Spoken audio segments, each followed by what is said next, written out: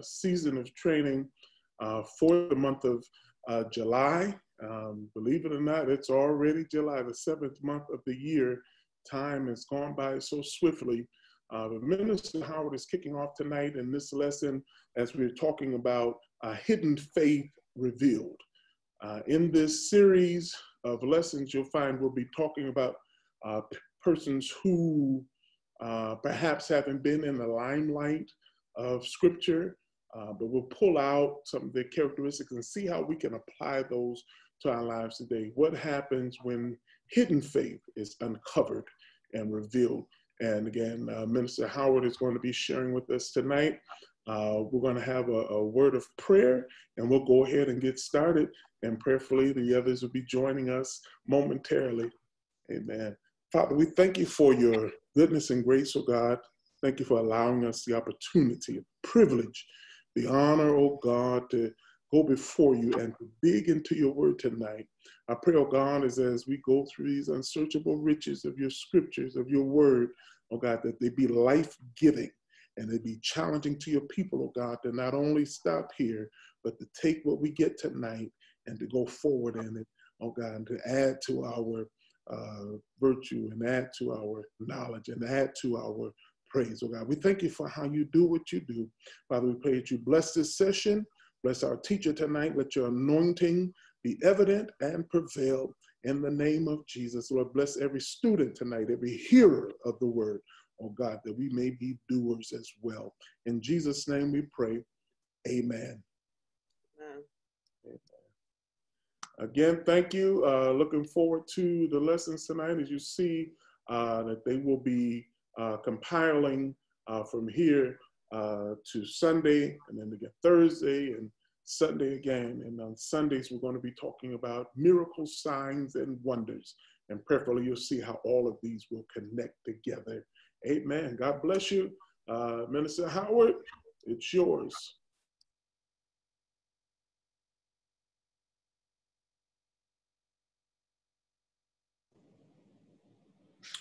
Good evening. God bless you. Can everybody hear me okay?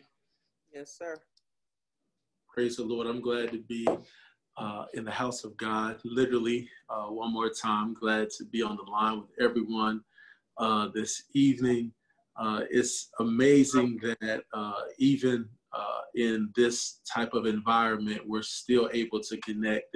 And so I thank God for Zoom, and thank God for our pastor and first lady on this evening. And I'm looking forward to going into the word of the Lord. Thank God for our president of Christian education, Elder Rogers. On this evening, our lesson will come from Luke. If you have your Bibles, we're in the 7th chapter. We're going to be coming from looking at verses 1 through 7 for your consideration. Our Hidden Faith Revealed series tonight is our first night on it, and the lesson topic is the centurion. A very familiar passage for many of us that have been in this way for any amount of time. We have heard this lesson several times, and so I pray tonight that God is able to give me something to help open up the eyes of our understanding tonight, so that we are all blessed and encouraged and edified. So we're going to begin at Luke, the 7th chapter. Obviously, I'm using the King James Version on this evening. Please forgive me if my slides are a little muddled. I'm using a PowerPoint, and they did not transfer well. So if they're not coming across your screen, I will be sure to fix that.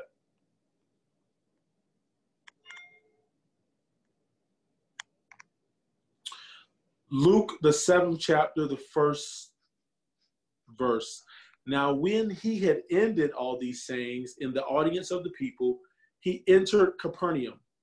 And a certain centurion's servant, who was dear unto him, was sick and ready to die. And when he heard of Jesus, the centurion, who we're referring to, he sent unto him the elders of the Jews, beseeching him that he would come and heal his servant. And when they came to Jesus, they besought him instantly, saying, that he was worthy for whom he should do this. Verse 5, for he loveth our nation, and he hath built us a synagogue. Then Jesus went with them, and when he was now not far from the house, the centurion sent friends to him, saying unto him, Lord, trouble not thyself, for I am not worthy that thou shouldest enter under my roof.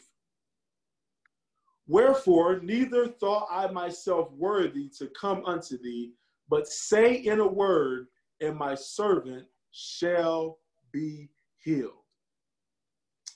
I love that final verse, but say in a word, and my servant shall be healed. Father, thank you for this word on tonight, God.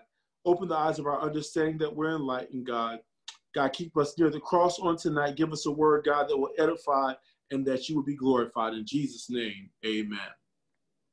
So I want to open up this lesson, even though many of us are familiar with this passage. I always want to approach the lesson as if we're all brand new in the way. When Jesus taught, it was amazing how even when he taught children, whether he taught Jews or Gentiles, he spoke in such a way that everyone would have an understanding. So on tonight, I have a few questions, and if you all would certainly entertain me tonight and work in dialogue with me, I'd certainly appreciate it. If you have anything to say, typically we're able to raise a hand or say something in the chat box, and I'll be sure to give space for you all to give comments and or ask questions. So this setting takes place in Capernaum. Many of us know that Capernaum was basically Jesus's headquarters. Many of the miracles that Jesus did, he did from Capernaum, and it's recorded in Scripture that that many of the things that we read here in this earlier chapters of Luke and as well as Matthew, many of these things happen in Capernaum. So this particular miracle happens in Capernaum here. So what is a centurion? The scripture refers to a centurion. A centurion would have been a high-ranking officer in the Roman military. And so just to create understanding of what that would be like today, it'd be equivalent to a captain in the army.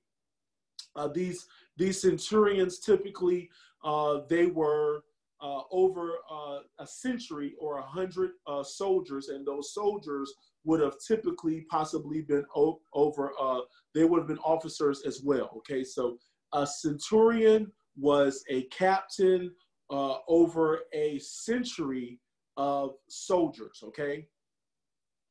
And so this centurion, to become a centurion, you would have been elected by your fellow soldiers, and you also had to have a certain amount, a certain quality of character.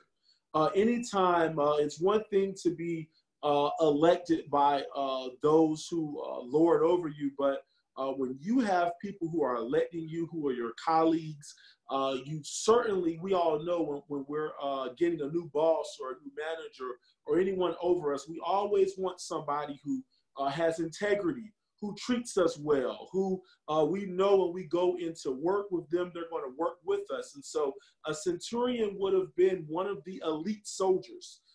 They were not just elite, but they were even greater than what we would typically see in just a regular soldier. These individuals were someone who soldiers could look to when in battle. They were to go out in front of the remaining of the army. So when they went to war, the centurion would have been out front. So this man was would have been very astute. He would have been well respected amongst the Romans, as well as feared and respected amongst the Jews. Who is the servant that we're talking about in this text? If you have a if you're using an iPhone and using the Bible app, depending on the version that you use, they give us a headline or a header of what this certain chapter is going to be about. It's a little misleading because in my Bible, it shows that the headline is Jesus heals the centurion's servant. But very little information about this servant is given to us. We know for certain that this person is sick. Some theologians and some references that you read will say that this servant was sick with the palsy, which would mean they were paralyzed. You read in some references that it says that this servant was going through a lot of pain through being paralyzed. But what we know for certain is that this individual was sick unto death. And so Luke does suggest that this servant was very close to the centurion because he states that the servant was very important to him. This servant would have been someone who the centurion cared very much about, because in that day, these servants, they weren't servants that you just hired. These servants many times were slaves. And so the Roman custom of that day, how they treat these slaves were less than, right? They weren't treated the same. They didn't typically live in the same quarters as the master would have lived in. They would have had their own quarters to live in. So this centurion, even going about with his level of care for this servant is really amazing, because he is concerned about the individual who he lords over. When and how did the centurion hear about Jesus? We're going to Matthew, the 4th chapter, if you'll turn with me there.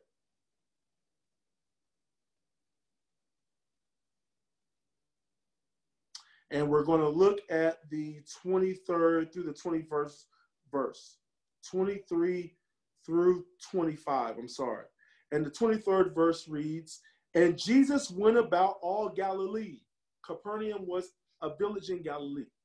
Jesus went about all Galilee, teaching in the synagogues and preaching the gospel of the kingdom, and healing all manner of sickness and of disease among the people.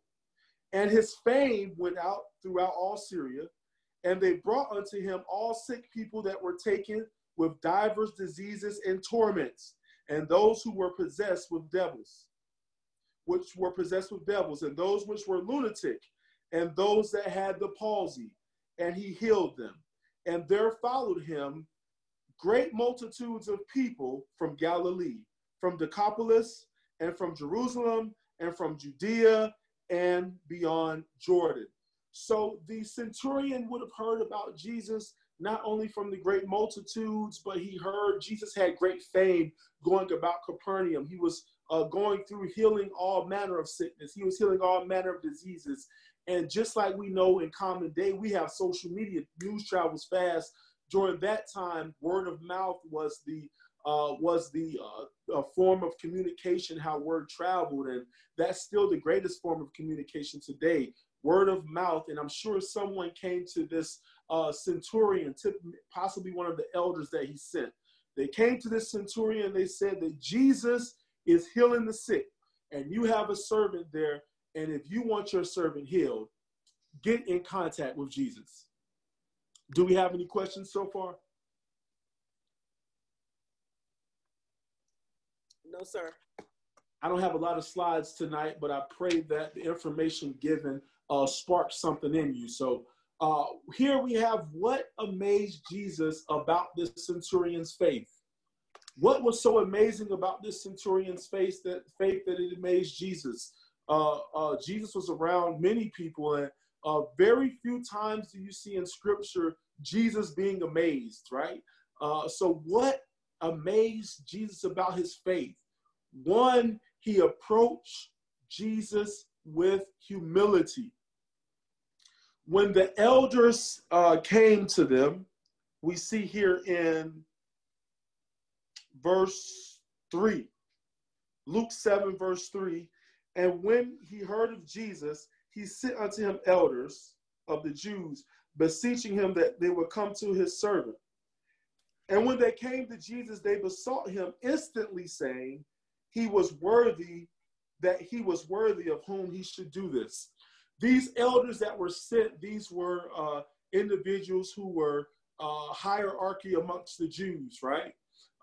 They were well respected. They were theologians. They carried the scriptures. They knew the scripture. They knew the customs of that day.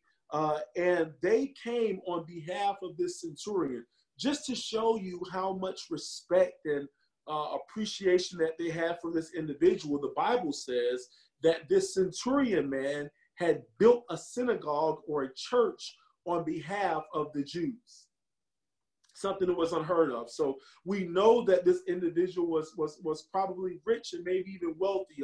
He had connections. He got a church built on behalf of them, and these elders came to Jesus immediately, and they began saying to Jesus, Jesus, the man that we want you to do this for is worthy. Many times we feel that because we have a certain rank or that we've done certain things that we're owed something. These men came on behalf of him, and the first thing they're saying is, Jesus, we owe this man. Not only do we owe him, but he's worthy. He's done so much for us, and we need to make sure that you take care of him. This is how they came to him, and they pleaded with Jesus. Jesus, please come do this for this man because he's not a regular individual. But the first thing that we see from the centurion when he approaches Jesus in the 7th chapter and the 6th verse, it says, then Jesus went with them, and when he was not far off from the house, the centurion sent friends to him, saying unto him, Lord, trouble not thyself, for I am not worthy. Listen to that thou shouldst enter my roof. Now, here we are talking about someone who was respected, right? Rome was in control of this area during that day, and all these individuals would have been subordinate to this Roman centurion. Here's this centurion understanding Christ's authority. He approaches Jesus with humility. Go with me for a moment to Ephesians, the 2nd chapter and the 8th verse. Ephesians 2 and 8. I'm going to read it for your hearing. For by grace are ye saved. How are we saved? We're saved through grace. Listen.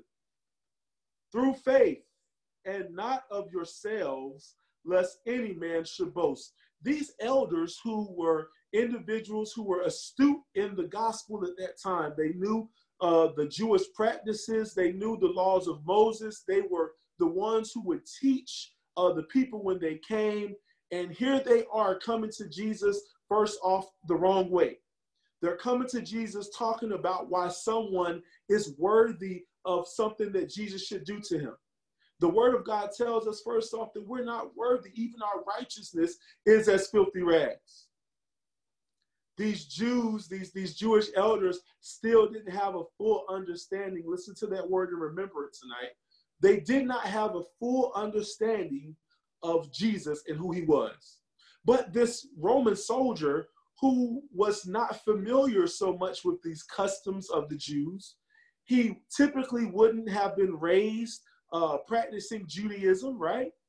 He wouldn't have been raised doing the Passover feast or the Feast of Unleavened Bread or any of these other items that the Jewish people would have done, and that was their custom.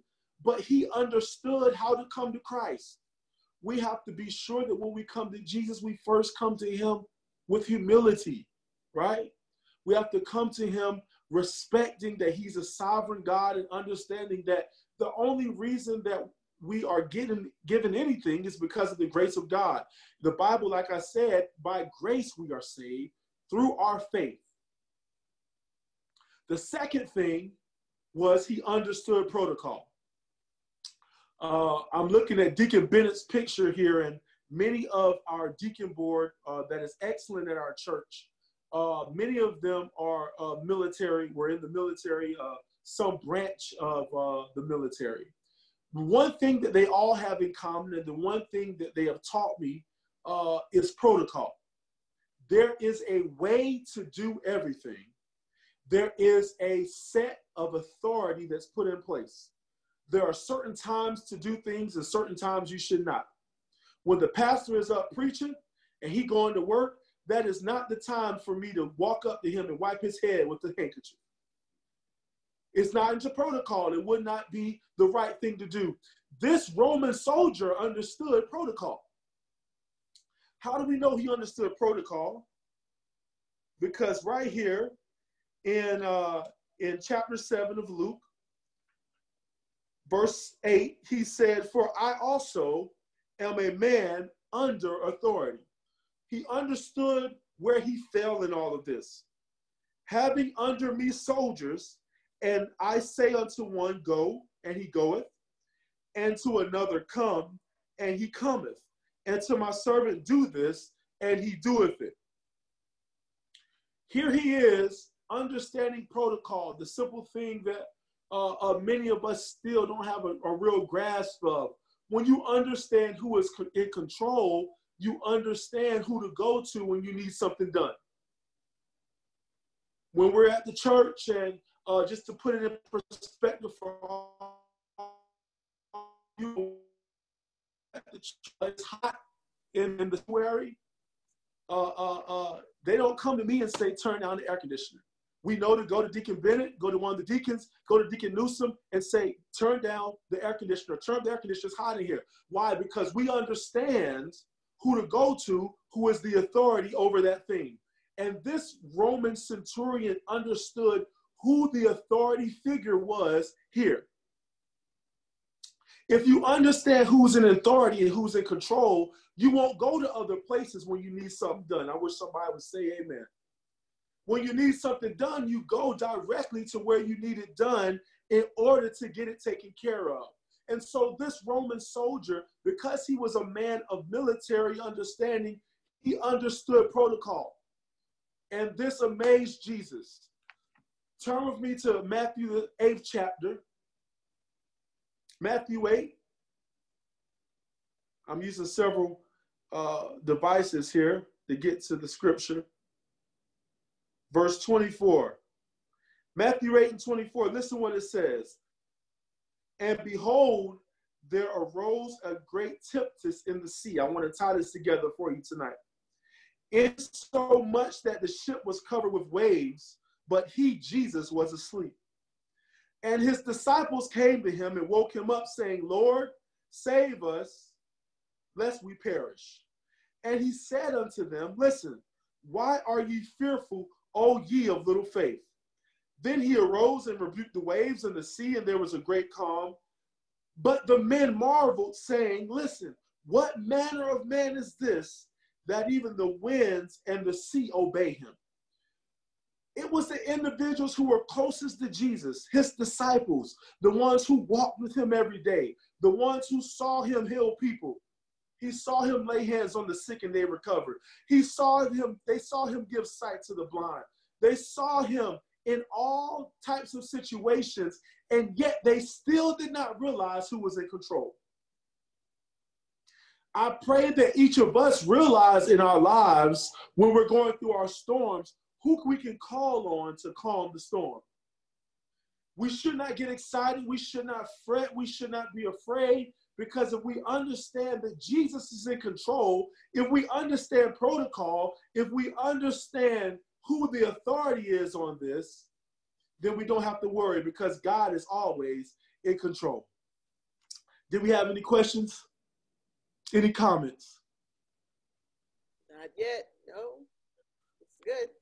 The third thing that this Roman centurion understood, he understood the power of the word. How do we know? Let's go back to the scripture. The text, Luke 7:7 says, Wherefore, neither thought I myself worthy unto thee. The centurion, he was humble, the way he came to Jesus. He said, I didn't even want to come to you, Jesus. He said, but say in a word, and my servant shall be healed. Jesus, if you just send your word. Jesus, you ain't got to stop by my house, because I know that I'm not worthy for you to walk in my door. But Jesus, if you just send your word, I believe it will be done. That's great faith from an individual who was not a Jew. He was a Gentile. That's great faith from an individual who seemingly knew nothing about Jesus and did not go to the synagogue to hear them teach and did not go to the church to hear them preach. This individual who would have been an outsider. Even this individual understands that Jesus is in control. We have a hand. Amen. Elder Rogers? You know, Minister Howard, you step right into what my comment was going to be, which is the fact that he is an outsider. To me, is what spins off this incredible act of faith. Is that he's not a churchgoer. He's not but for whatever reason, his heart has been touched to be sensitive to the things of God. Which I think is a good lesson that we can learn, that don't just cross off people just because they're not in the church, because sometimes they'll be some of the greatest assets to the church. They talked about he was a person who helped build the synagogue that they did. His heart, though he was not a church man, his heart was sensitive to the issues of the church. He recognized that he was not a church person, and why he didn't even want to go see Jesus himself.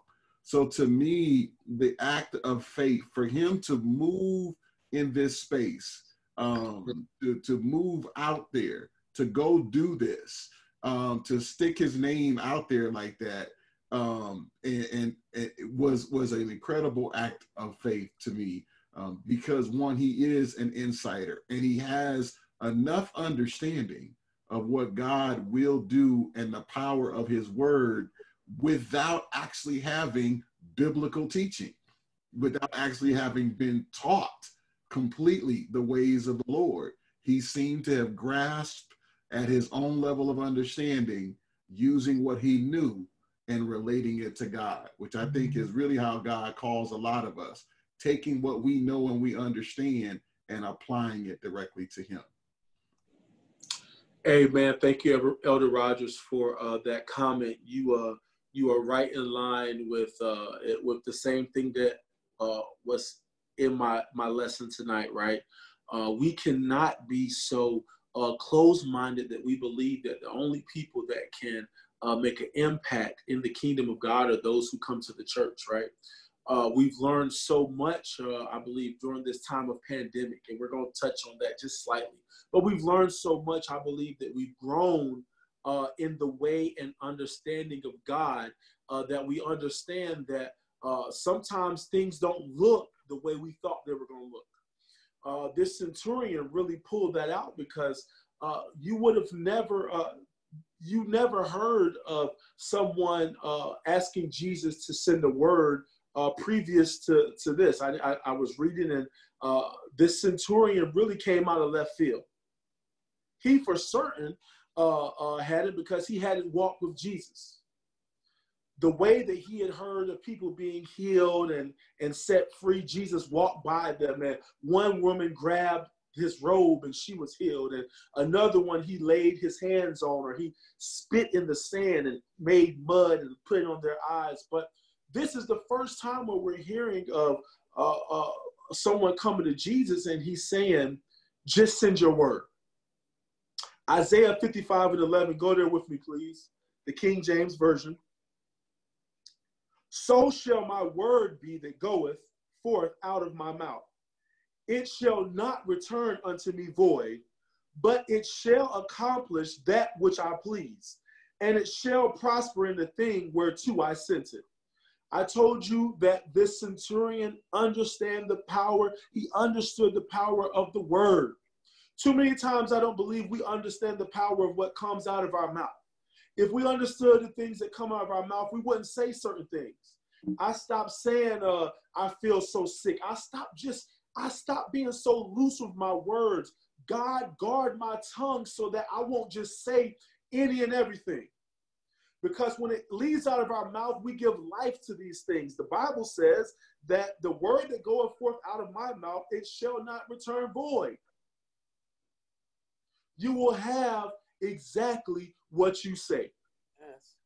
You will have exactly what you say. You will have exactly what you say. And once you grab hold to that, you'll begin speaking differently about your family, differently about your situation, differently about your friends. Growing up, one of my neighbors, he was my best friend growing up. And all throughout our childhood, I would hear his grandmother and his mother saying to him that he was dumb.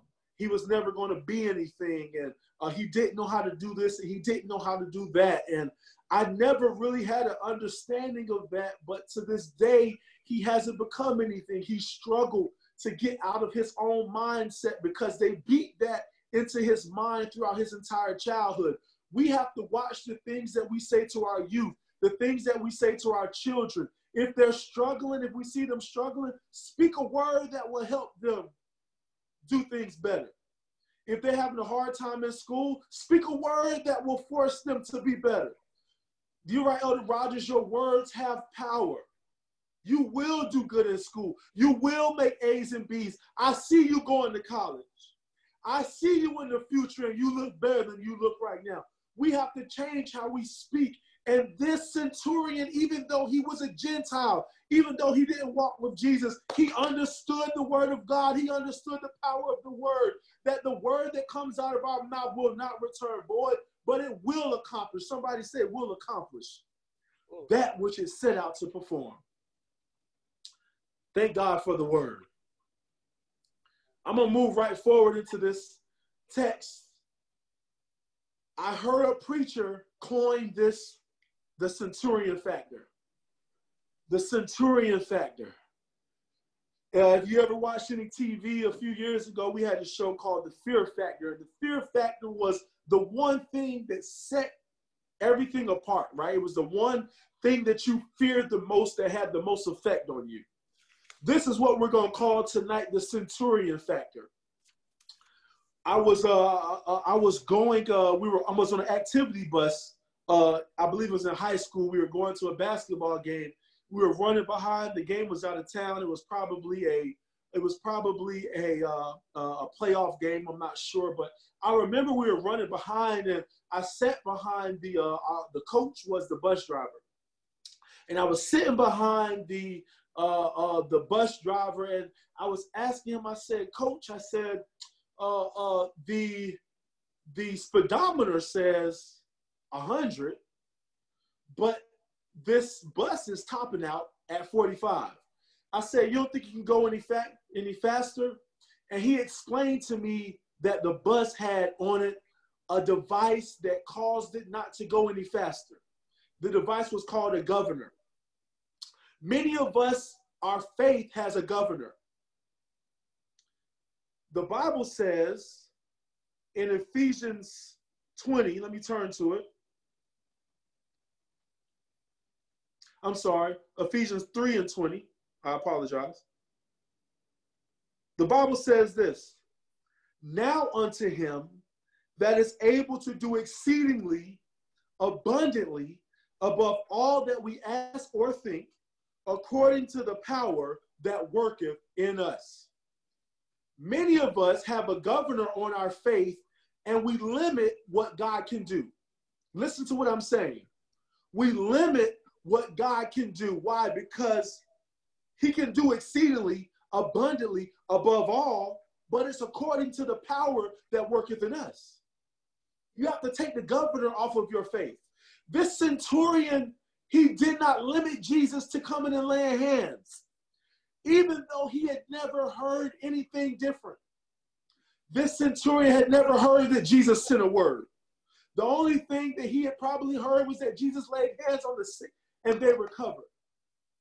But here he is, not being closed-minded. Here he is exercising faith and saying, "Jesus, if you just do it differently." We have to be careful all the time thinking that Jesus is going to do something the way that we saw it in our mind. I have to watch myself when I have a vision about the way I want to see things happen. Sometimes I stick to the script too much.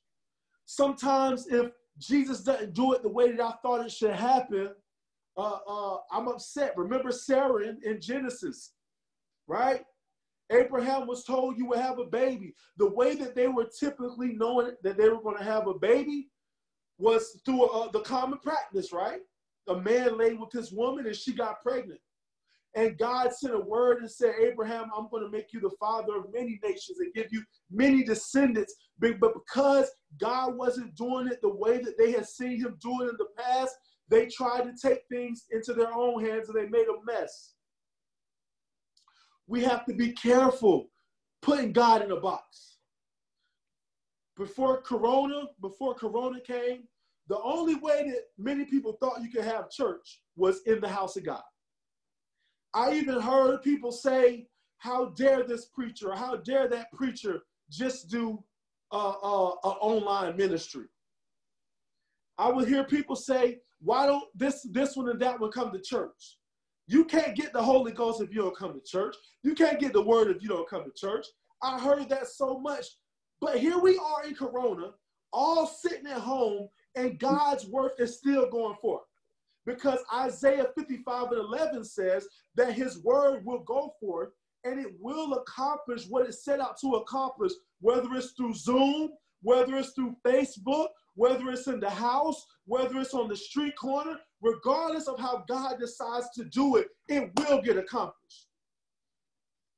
And when we realize it and take the governor off of our faith, God can do so much more in our lives. Why are we struggling? Because we got the governor on. Why are we having a hard time? Because we got the governor on. Oh, God, I can only do it if I'm doing 40 hours a week. I can only pay my bills a 9 to 5. And God wants to make you an entrepreneur. Take the governor off. Oh, God, if you don't give me a car like this, if I don't get a loan, I can't go down to the bank to get that house. Take the governor off. God wants somebody to give you a house. Start speaking it. You will have what you say, but you have to take the limits off of God. First, you got to take the limits off your thinking. And here's the centurion showing us as a Gentile, showing us as someone who was not in church, who did not grow up in church, who was not around the pastor. I used to pat myself on the back and say, I grew up in Faith Temple. I was in Bishop Anderson Church. I had to check myself one day because I met somebody who didn't grow up in church, and at that time they was living better than me. And I was ashamed because this person didn't grow up in church, but they had enough respect for the word of God to live a life that was upstanding before God. We got to be careful. We got to be careful getting familiar with the word of God. We got to be careful getting caught up in our traditions and with the way we're used to doing things. The Bible says that the traditions of men cause the Bible to be of none effect.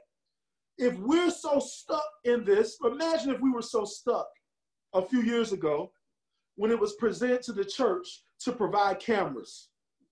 Some people were rumbling and complaining. I don't understand why we need a camera. I don't know why we need a TV screen. Here God is doing something. He's preparing us for 2020. But if we stuck in 1997, he can't get us ready for 2020. If someone would not have listened to the word of the Lord and gotten cameras for us, we might be like some of these janky ministries on Facebook with the camera falling every which way. But we listened to the word of God. We took the governor off and we allowed ourselves to walk in faith. Faith is what? Faith is the hope for things that we don't see yet. You got to have faith in things that you have not seen yet. I haven't seen that house, but my faith tells me that God is going to provide. I don't have the job I want, but my faith tells me that God is going to provide. I've never seen it done this way, but do you know that God will cause people to create a position for you at your job? Do you know that God will cause people to do things on your behalf? We have another hand. Go ahead.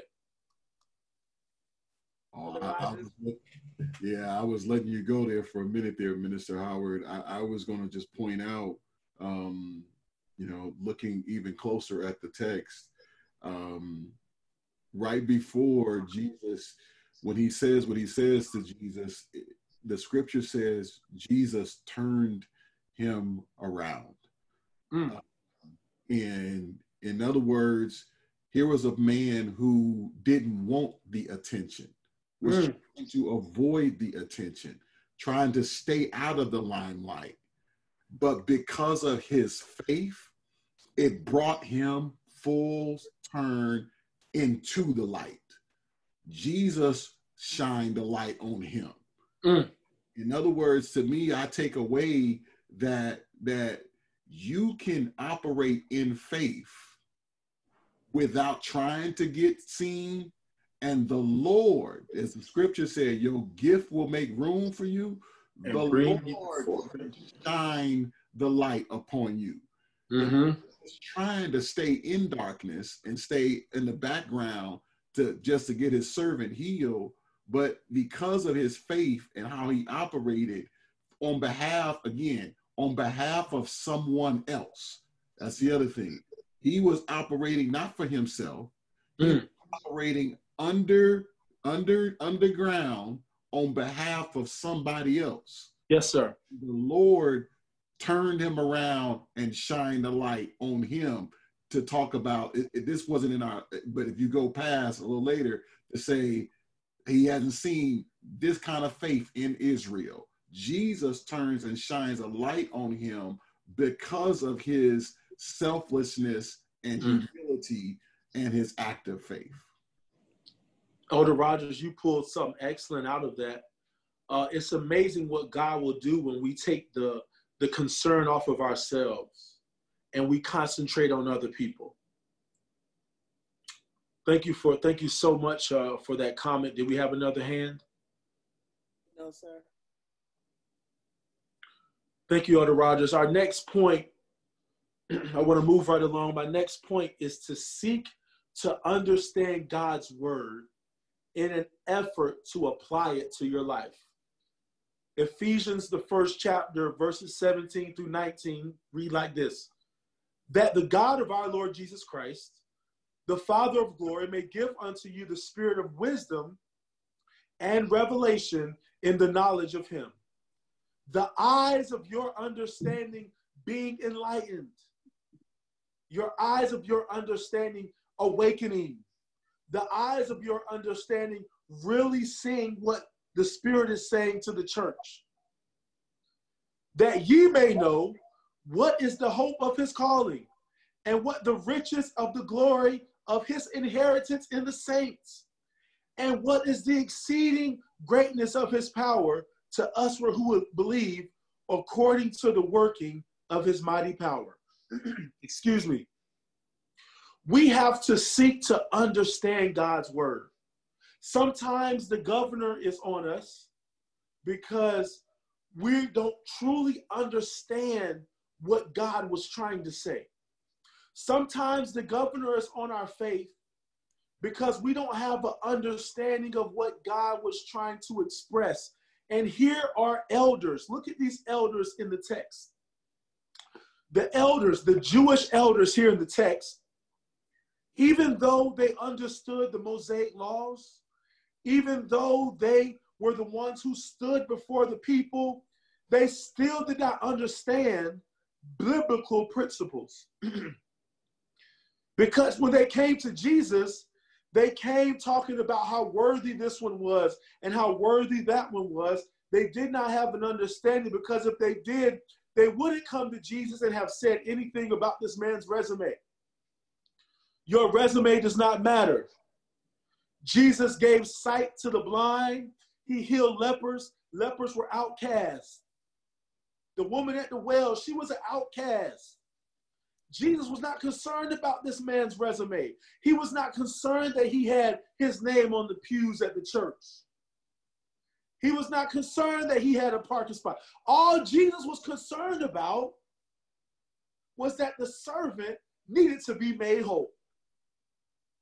We have to seek to understand the word of God, and not just understand from our perspective or understand from our vantage point, but we have to understand what the Spirit is saying to the church, And the only way that we can understand what the Spirit is saying is to the church is to get into the Word of God.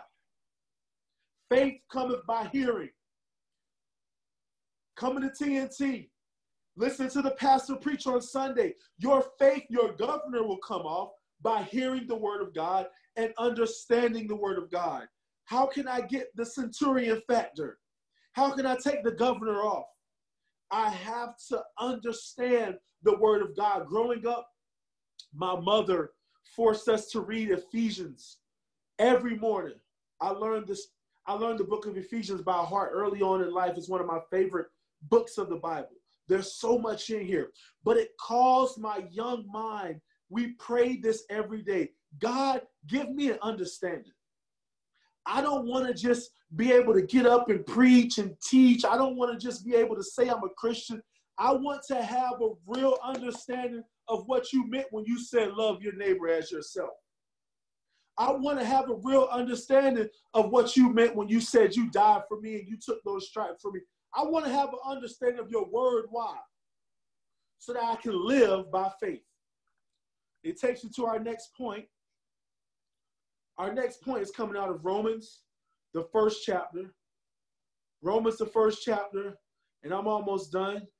The 17th verse, look what it says.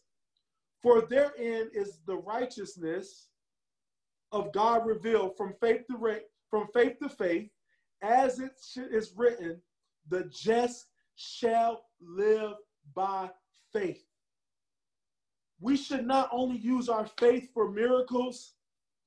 We should not only use our faith for blessings, but we have to use our faith to live right. I heard an amen from a corner over on the right.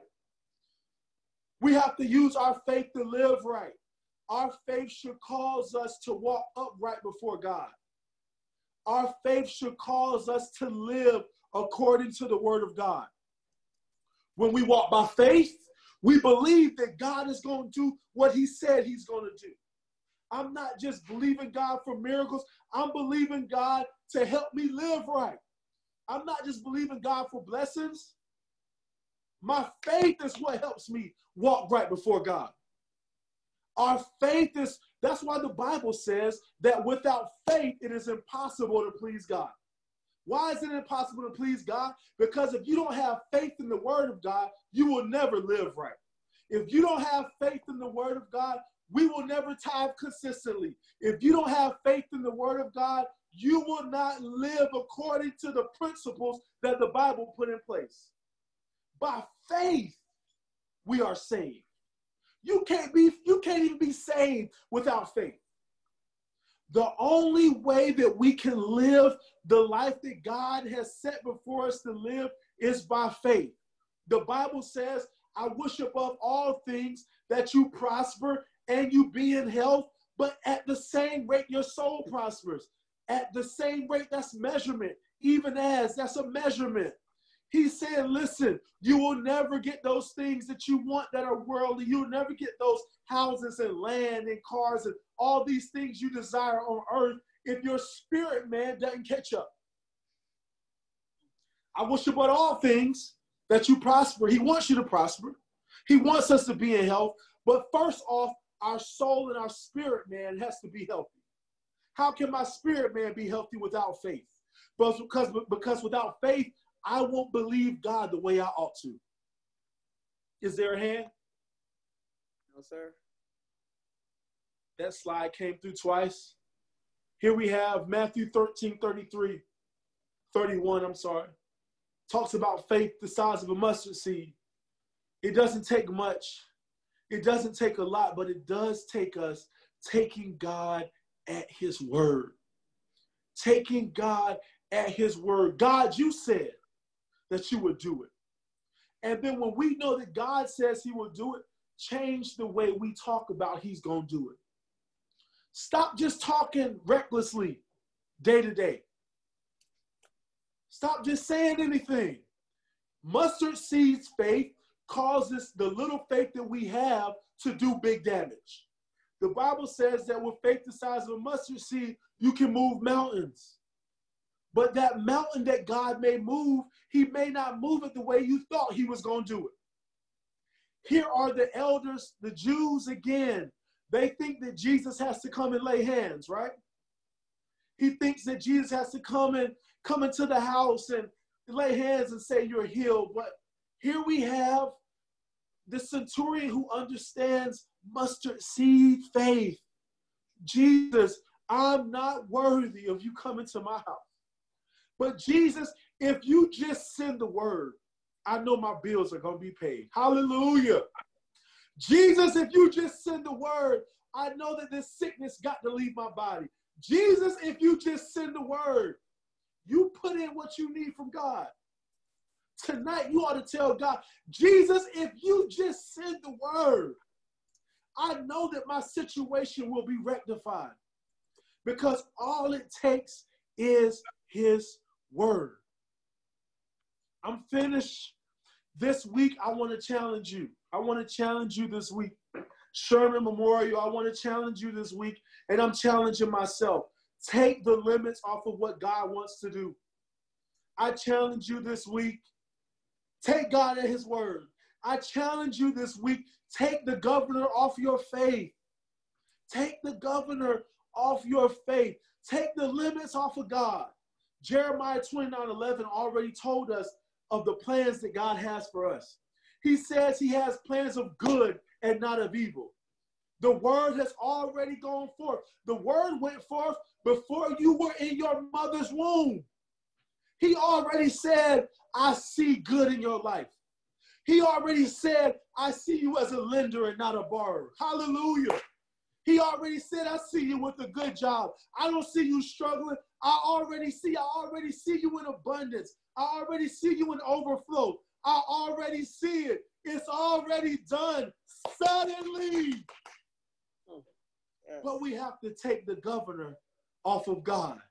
We have to take the governor off of God. All this word that we're getting every Sunday, all this word we're getting every Thursday is useless if you put the limits on your faith.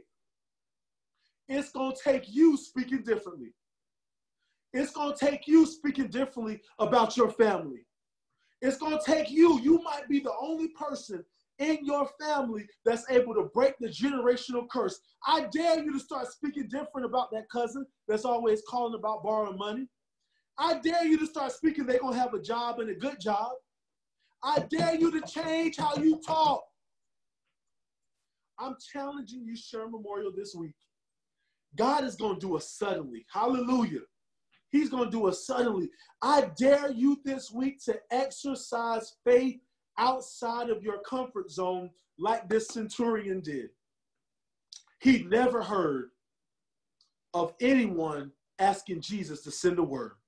There's so much more that we can pull out of this, but the time is ended. But I want you to remember, to take the governor off of your faith. If you don't get anything from me tonight, I want you to remember that it's already done. God wants to do something excellent in our lives. He wants to do something excellent in our church, but we have to change the way we speak. Focus on having the centurion factor. I'm going to go to it one last time so you can see it. Take the governor off. Seek to understand God's word in an effort to apply it to your life and use faith to live, not only for miracles. God bless you. I appreciate the time that I had to share with you. I apologize if I cut some corners and ran through the field, but I believe that God gave us something tonight that we'll be able to carry away. And I pray that God does something excellent in your life from this word. Before I pass this on, I never want to walk away without giving someone the opportunity to know God and the pardon of their sins. You may be on this call, you may be on this Zoom call, and you don't know Jesus, or you may need to rededicate your life to him. The Bible says that through this faith I was talking about tonight, we're saved. It doesn't take a lot of faith. It just takes faith the size of a mustard seed. Tonight, all you have to do, the Bible says in Romans, if you confess with your mouth the Lord Jesus, and secondly, believe in your heart, if you have faith in your heart that God raised him from the dead, you will be saved. If you did that tonight, get in contact with us here at Sherman Memorial. We want to be in contact with you. God bless you, and I pray that heaven smiles down on you. Amen.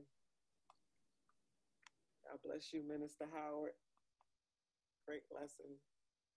Pastor, you're going to give it into your hands? I don't know if I should say anything after. My God, what a word tonight. Thank you, Minister Howard. Well done. I may do like some of the senior fathers would do and take credit. I made a good choice tonight for the lesson. Thank God. And thank God for our Dean of Education, Elder Rogers, who's coordinated this for me for the month of July. We've got some more dynamic teachers coming forth this week. I want you to stay tuned. These lessons, again, will connect together throughout the entire month. Throughout the entire month, we're going through, miracles, signs, and wonders. And we'll also be dealing with the topic of hidden faith revealed, which is what takes us to miracles, signs, and wonders as we're coming through the after effect, which followed radical faith. We're continuing in the same vein, and I believe that this is a very timely word in this season. And if you will grab hold of it and hold on and don't let go, amen. So then faith cometh by hearing, and the hearing by the word of God. Amen. Thank God for his word. That's all we have to stand on. That is our foundation, and the truth any truth will ever know, amen, is a result of God's word. Thank you all for joining tonight. Minister Howard, I'll give you the honors tonight. Pastor is on you, sir. So I was going to say that with a caveat. I don't want you to Yes, sir. Please. Yes, sir. You did well tonight, but Sherman has a pastor. They do. And I'm a man under authority. All right. You can't be in authority if you're not under authority. God bless you tonight. Well done, son. Well done. Father, we thank you for your goodness and grace. So God, thank you for allowing us this privilege, amen, to spend time in your word tonight. I pray, God, that somebody's faith is stirred. God, to go back, to dig a little deeper, to seek a little more, oh God, to be more determined, oh God, to be pleasing in your sight. God, I thank you for your word that is alive.